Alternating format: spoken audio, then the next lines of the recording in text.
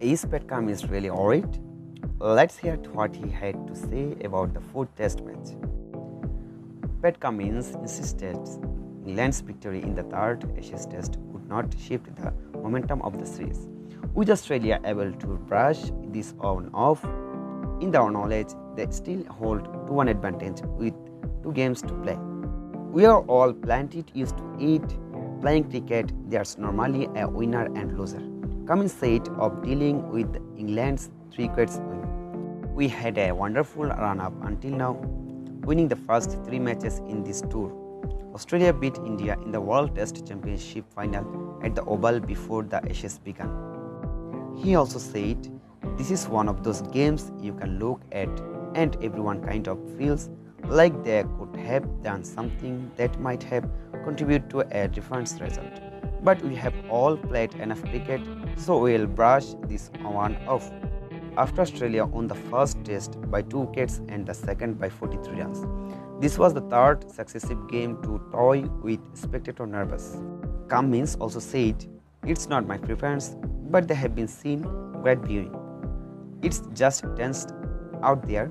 It's a great cricket. I actually really enjoying being out there and feeling you have got some kind of control of the situation and you are in the middle of it. It's 100 times worse when you are in the changing room and you wish you could do something about it, but you can't." The matches leaves Cummins with various selection issues to deal with. Once the squad returned from taking a few days off to recharge and flying to various places, with Mitchell Marsh had to leave out at Old Trafford given his impact after replacing the injured Cameron Green, and the opener David Warner increasingly ripe for a rest after 2 failures with the bat. However, the decision not to pick Mitchell Starc for the first test looked unlikely to be repeated after the left-arm batsman took 5-second innings wicket as Australia strained to defend 251. The Australian captain also said, "I thought he was fantastic. He was a class act today. He's really versatile now. You have seen him bowl the oval seam. He can swing the ball.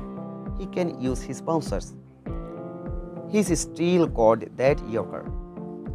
So he's just becoming a more and more complete bowler every time he plays, and as a captain, it's a luxury to have a left arm who's that in control of his skill and pitch." So viewers, do you think Australia can confirm their series in the 4th test? Don't forget to comment through. That's it for today. See you in the next video. Until then, goodbye.